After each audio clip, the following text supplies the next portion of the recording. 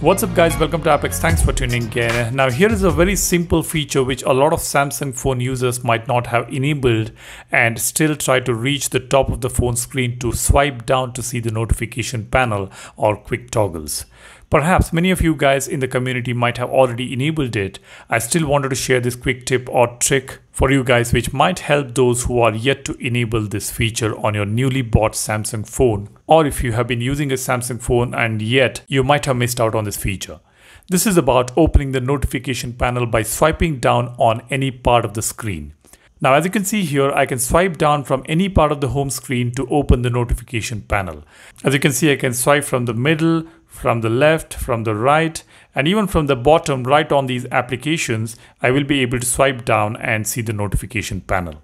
Now to enable this, all you need to do is just press and hold the home screen, go to settings. Scroll down, you will be able to see a switch here to enable it.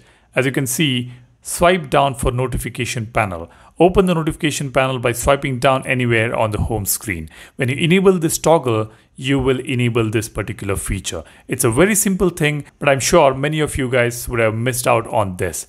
Do let me know whether you have already enabled this feature on your phone in the comment section below. That's a quick tip I wanted to share with you guys. If you have got any cool tip or trick to share, do let me know in the comment section below, or you can directly DM me on Facebook or Twitter. If I find them interesting, I will be sharing that with the community.